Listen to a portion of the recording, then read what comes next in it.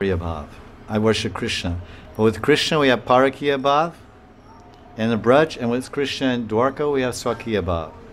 So if we honor and worship Swakiya Bhav, married wife, we honor and worship Dwarkadish from a distance. It's not part of our Rag Marg. Rag Marg, there's no Mahishi Puja in Rag Marg, and there's no Dwarka Dhyan. We don't meditate on Dwarka, but in the Bhakti Rasamrita Sindhu, when it's talking about Vaidhi Sadhana by Rupa Goswami, he mentions about Dwarka Dhyan. But these are given up Chordye. These are Anga, Vaidhi Sadhana Anga that are given up in the Rag Marg. Only these. So I'm a knower of Madhurya Rati, of married love and unmarried love.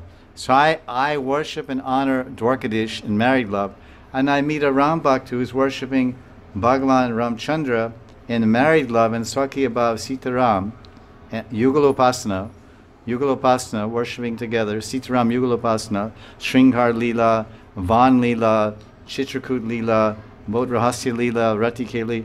This is exactly parallel. They can have Sitaram have their holy, they can have their Jalkili, all things they can do. Because there's a Yodhya Ram, just like we have Kurukshetra Krishna. There's Kurukshetra Krishna, and there's Vrindavan Krishna. Then there's Dwarka Krishna. So there's a Yodhyapati Ram, and there's Chitrakrut Ram, there's Panchavati Ram, Koi Bade, heavy difference. Difference in tattva, difference in ras, difference in activity. So I've studied, my teachers have taught me many things. My guru is a Pandit and a Brahmin, and Bal Brahmachari his whole life. 80 years bhajan in Vrindavan, 102 years life. From the time he was 9 years old, he never looked at interest in women, anything.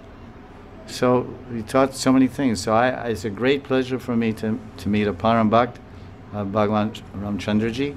Not Param Bhakt, not yes. No, you must be Param Bhakt. Must be. How you came. You're born there in a very high quality family in the West because you're a very elevated Indian devotee of Ram. You're a Ramanandi Sadhu last life.